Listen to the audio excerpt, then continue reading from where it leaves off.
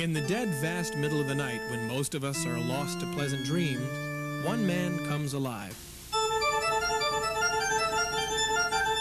The composition he's playing is Bach's Toccata in D minor, and there's a reason for that. Look around the room for clues.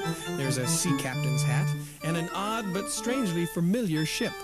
No, it's not Captain Nemo at the helm, but it is a modern-day version of that diabolically clever scientist-musician Jules Verne gave us in his story, 20,000 Leagues Under the Sea. He's the chief idea wizard for the Atari Corporation by day, and by night, he's a musician. Meet Alan Kay, biologist, world-class computer scientist, inventor, dreamer, you name it.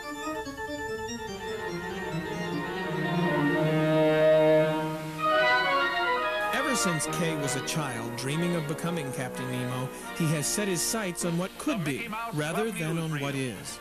He did some unusual things as a boy, such as appearing on the Mickey Mouse Club and becoming a quiz kid on national television's game show. After all, he learned to read at the age of 2.5.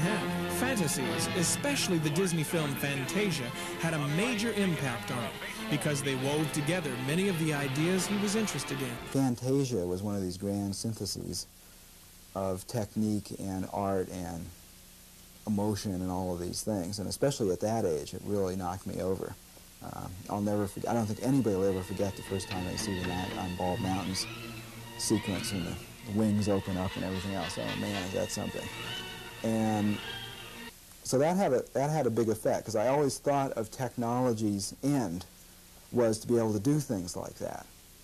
And it was many years later when I realized that the computer, one of its destinies might be to allow people to do fantasias of their own.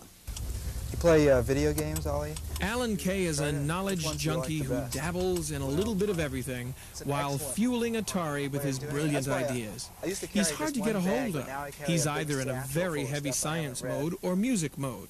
When we caught up with him, he was pondering the computers of the future on his way to work, from his home in Brentwood, California, to Atari headquarters in Sunnyvale.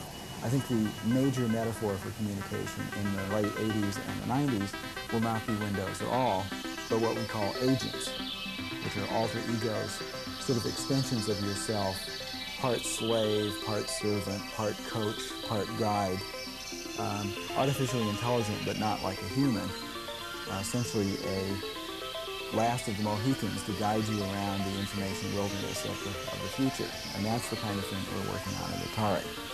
What does it mean to have an assistant that is extremely capable but not intelligent like a human?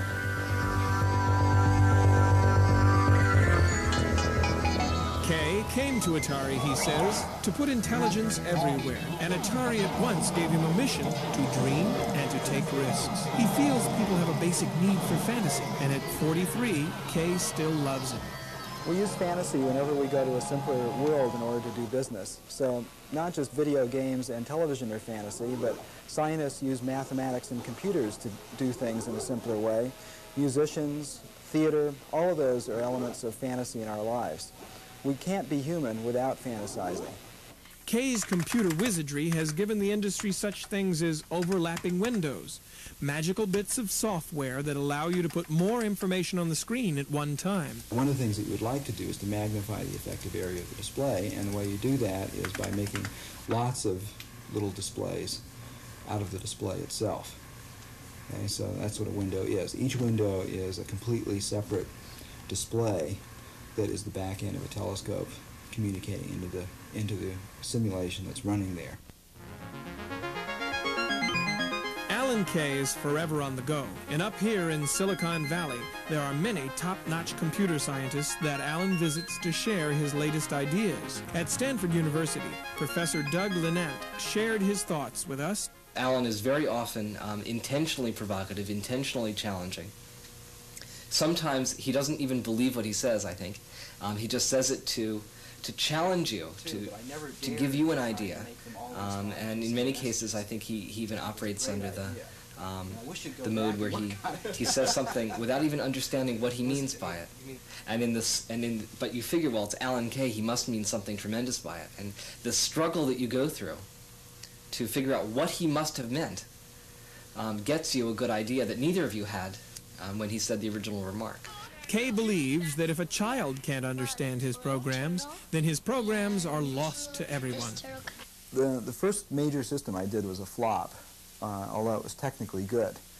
And it really made an impression on me to have put a lot of work in to have it turn out successfully and then not have it be usable by users. And at the very same time I did that, I saw the logo work that Seymour Papert was doing at MIT, where children were learning how to program, sometimes down to the age of 5 or even younger. And I realized, of course, I should never do a system that children can't learn, because there's absolutely no conflict between power and simplicity. That's what design is all about. I just hadn't designed hard enough. What's most fascinating in all this is how fully Alan Kay resembles the computer systems he wants to create. His mind churns with a synthesis of ideas, like the layers of music he plays, beautiful and always daring to stir the imagination to future unknowns. When I think about myself, the main way I think about myself, or the main satisfaction I take with myself, is that I'm still a learner. And I think of myself as a person who gets his greatest pleasure from learning. One of the ways I learn is by designing things, because often, as Piaget said, in order to learn something, you must construct it. It's extremely difficult from the outside, and design is a way of constructing various kinds of realities.